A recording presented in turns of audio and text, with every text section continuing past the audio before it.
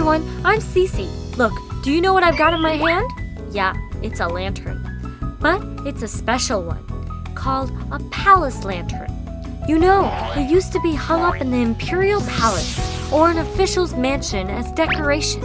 Then, do you know which traditional Chinese festival is the best time to watch lanterns?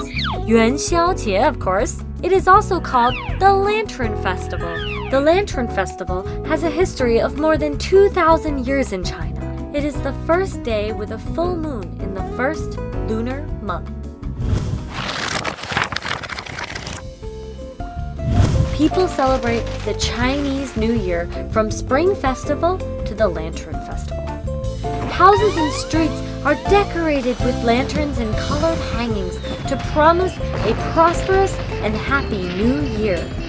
After electricity was widely used, people no longer needed traditional lanterns for light. But holding large-scale lantern shows still remain as a tradition.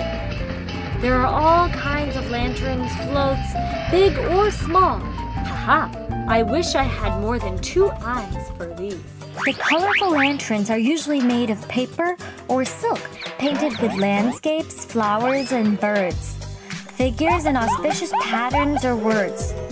Look, this is Zoumadeng, a lantern with a revolving circle of paper horses telling interesting folk tales.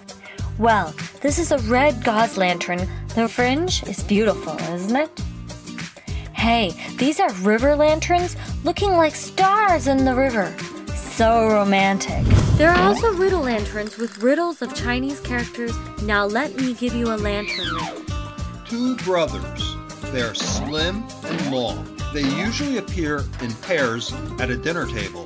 They are used not for soup, but for dishes. They are daily articles used by Chinese people. Can you guess what they are? Okay, before I tell you the answer, now let's see some other interesting things about the Lantern Festival. Setting off firecrackers and fireworks is a traditional activity of the Lantern Festival. Dragon dance and lion dance, you must have watched them in Chinatown. There are also float parade, land boat dance, stilt show, the Yangkou dance. No wonder people call it a Chinese carnival. Speaking of the Lantern Festival, we need to talk about a traditional Chinese food, yuanxiao, sweet dumplings made of glutinous rice flour in round shape. They are usually made of sesame, rose, nut, and juju paste. The round shape symbolizes family reunion and happiness in Chinese. Back to the riddle. Have you got the answer now? Yeah, they're chopsticks. They always appear in pairs, don't they? Well, after celebrating the Lantern Festival, Chinese people would start another large-scale migration of returning to their work or study, refreshed and with the sweet love and best wishes from their family to create a better future with diligence and wisdom. That's repeated year after year.